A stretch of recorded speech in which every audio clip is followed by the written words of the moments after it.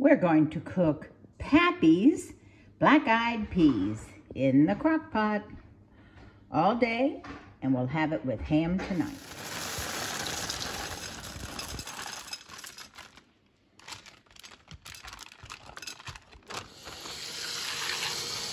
We'll cover the beans in water, add some baking grease, and let it cook all day. All right, whenever I cook my bacon, I save some bacon grease so I can add it to my beans. Cooking beans and eating beans will help with your diabetes. It'll help with your cholesterol. Eating beans is such a good thing. They're cheap and easy to fix, and we just forget about them. So, gotta eat beans, guys. I'm going to add a little bit of salt, but not too much.